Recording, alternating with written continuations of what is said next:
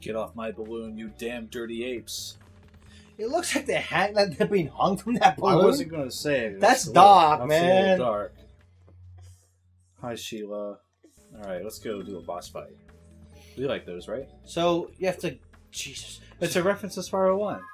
Yeah, but that was awkward to get into.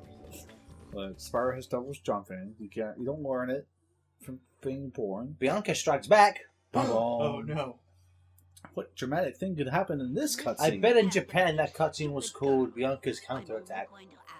With like 2 exclamation points? Is that? Please tell me that that's a Star Wars thing. No, I noticed Japan, instead of the phrase strikes back, Oh, okay. they prefer counterattack. So like, Pokemon the first movie. In England, the title is Mewtwo Strikes Back. In Japan, it's Mewtwo's counterattack. Okay. So I guess that they just preferred that coin of Is phrase Star versus Wars the strikes same? back. I've never looked into that. Maybe, possibly. Okay. Look into that now. Yes, sir. Do as I say. Google Monkey, do the work. Stop calling people monkeys, Chris.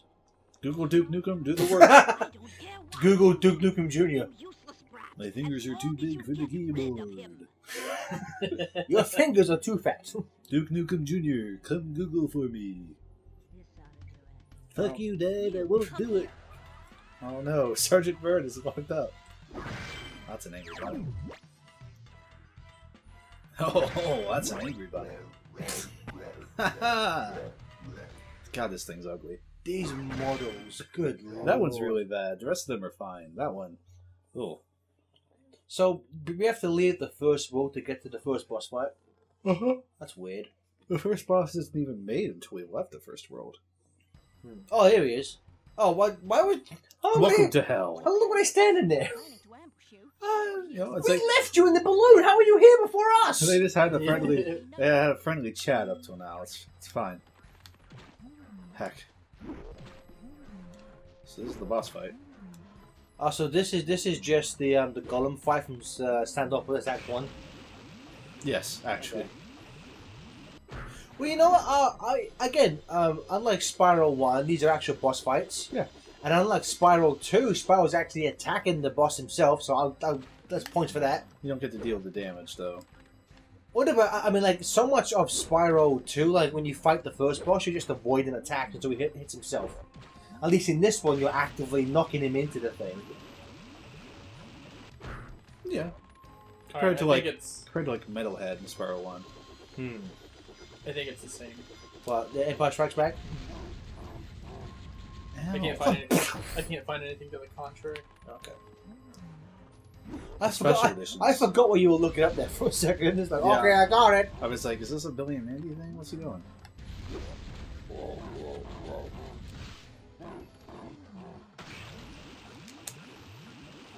Nice. Spyro just cracked his head open. It's okay, I'm not dealing with this. You got this, kangaroo. I think it reminds me of what's that Pokemon? The Dolphin? Donphan? It's like again in Mewtwo Strikes Back when it fights the Bulbasaur, it just spins like that. Thing does, and it looks like that because it's the same thing. It's the same thing.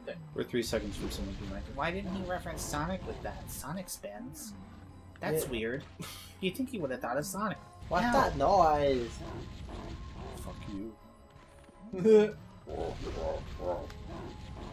Whoop. Get him, Shields. Nice. Get him, Oh, we're doing it. Thing again. It spins. Oh no! get him, saxophone kangaroo. Chris only had 1 hit left. Actually, I have 2, if you consider the one that doesn't include the dragonfly's existence. So, Chris, on the whole, would you say Insomniac, in context of the original Spyro trilogy, would you say they do good boss fights? Because I would say no. In terms of all 3? Yeah, because I think I'd say they're fine. well, Spyro 1 has terrible boss fights. Yeah. Spyro 2 has 3, and I think Ripto is the one that I mean.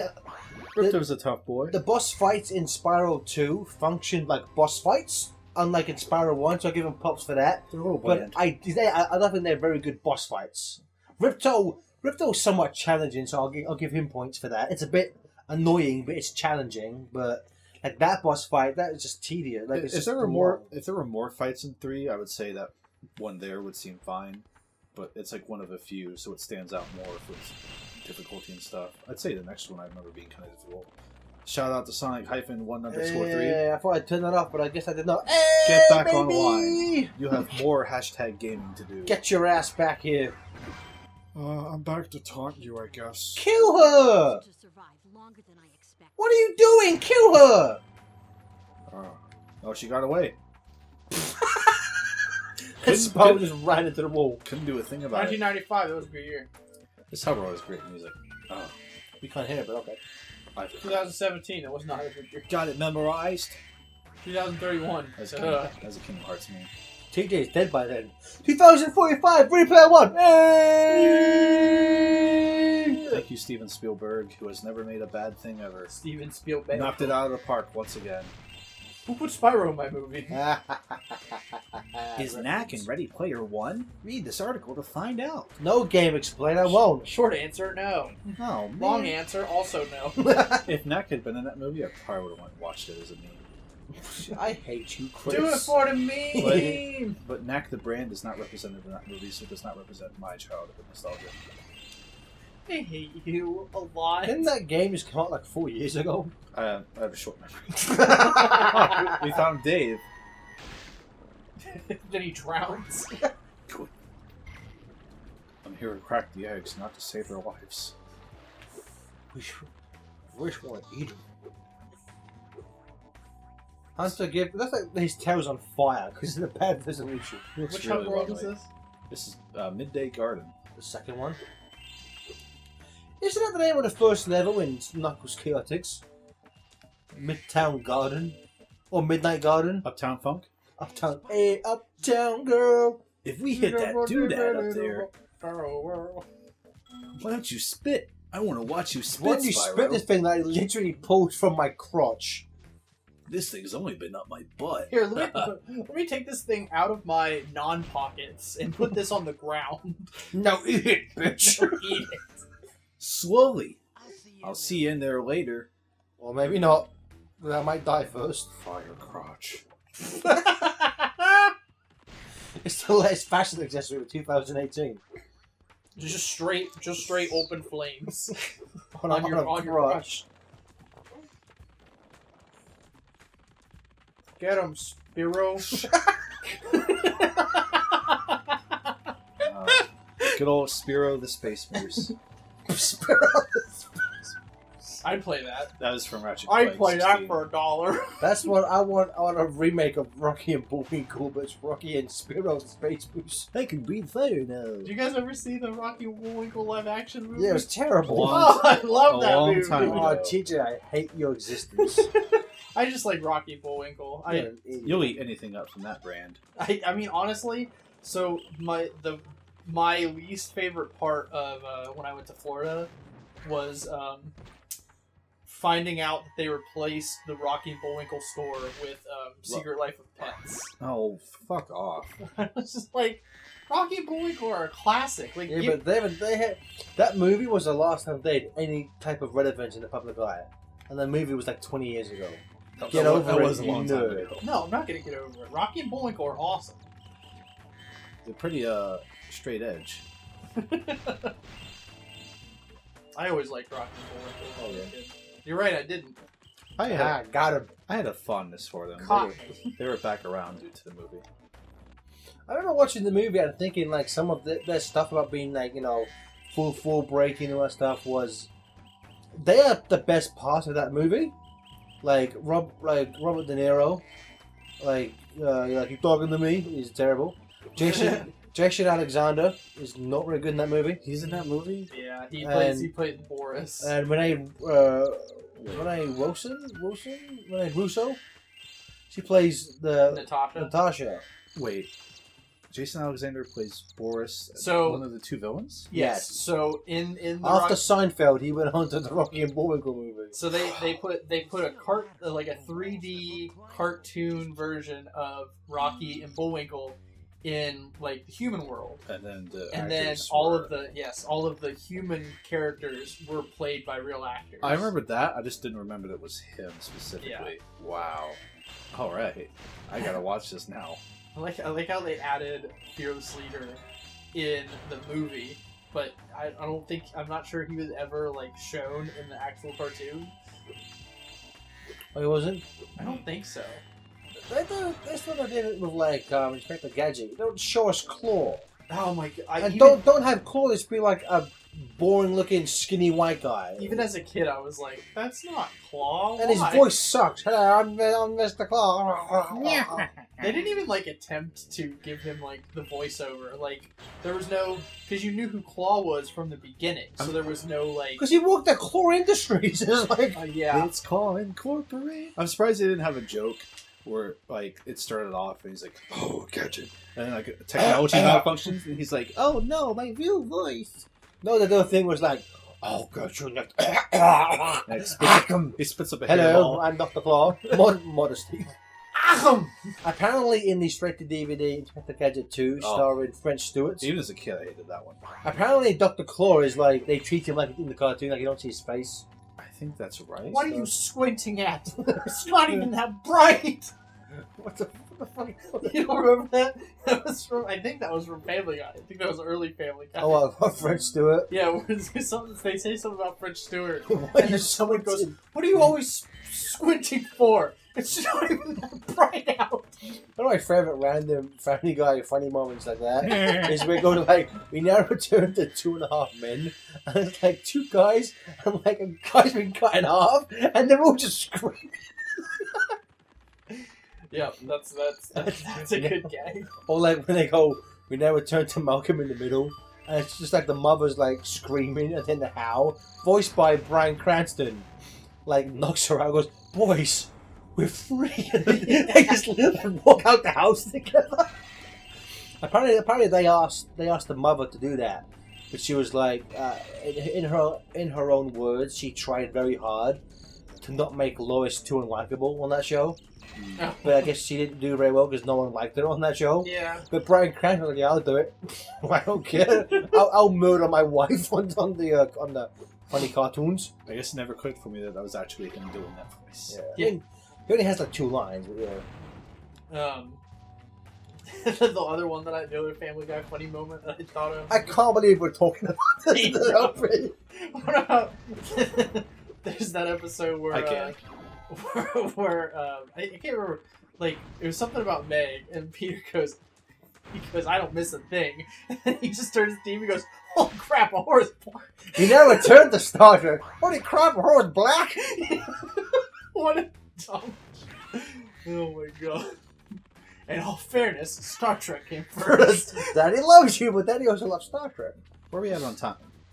13 Let's minutes. go back to the first hub world. Okay. Let's go back to a new game. Y'all want to play Spyro 1? I'll remember the desert level this time. No. Oh. But we're gonna redo this when the HD comes out, right? I guess so. But I wanna do one of them. I'm sick of you always going to play Spyro. Yeah, I want to play Spyro. Okay, you guys can play You have a Spyro. record software. You can't do nothing, TJ. It's true. Let's go to the Crawdad Farm. Why you Even- gotta say that? Even if you did, it'd probably take you 7 years with that Ratchet and Clank audio. Guys, I can't find the record button. Alright, Doug Walker, calm it down. Please come and use our microphones to record my audio. It took me a second, like, Doug, what? Oh, right. I'm so glad that channel's imploded on itself. Did you die? I failed the tutorial. That looked like it hurt. You should have tried to shoot him like I told you. So this kind of top-down perspective in the GBA games, or maybe just the first one, Spyro Season of Ice, there was a Sparks level like this in every single world, and honestly, they're some of the most fun levels In that game. game. I might need to check that out. I went 100% of that game in my youth because I'm an idiot. I've never touched it. I never played the sequel, Season of Flame. Flames. I think. Just one Scorpion. Oh, that was the sequel? Just two Yeah. Scorpion. I always thought that was like a Pokemon kind of deal. No. That was the That was the Spyro Crash crossover. That was like it's like the two halves of the same game.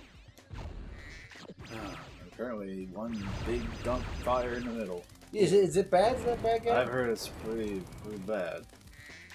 Like pretty bad. Are there no gems in this level? There are some. We're just in a tutorial. I'll watch it. Good job, Sparks. You exist. Oh, there they are. Thank God. Got him. Whew. Literally. Oh, God. Now they're moving. I don't like this. Now they have free will. Gomamon? Go, Bob. Alright, Digimon, try harder to make something better. Holy crap. We're just gonna decimate everything. Sparks is Toho now, it's fine. Toho? Toho? Kabuterimon? The red key opens the red door. Oh no! Go to the red door. Jesus. It's not nice to get the other side to the side. Oh, wow. Chris. That's the theme of Spyro. That's about enough out of you. Everything's really dark in Spyro. Alright, David T. Christopher. But this time at KFC with Danica Patrick. No! No! You could get sick from eating dragon chicken. You could get sick from eating giant chicken. Spyro's dragon juices No! Oh, No! covered God. the hotel room. Let's not relive that nightmare. Okay. I wish I had a map in the stage. Way to go, Chris. Thank you. Green key opens the green door. The green key opens the green door, which leads to the yellow. Can you kill that thing? I Yeah. don't think so.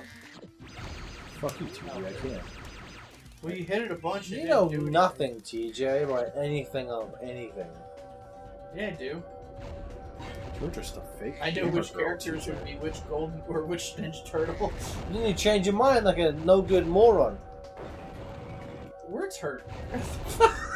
Actually, like a big nerd, I've rethought this hypothetical situation. Now, here's my updated answer. The rule Raphael. Because I like them all. Why can't Sparks do this shit in like, the actual levels? Yeah. Pull some weight, guy. Don't be a TJ in this situation. Literally, I mean, literally less than worthless. Oh, an interactive quick discussion. See you in a few months. When did TJ become PJ from Goop Troop? I don't know. I don't know, man. The Joey.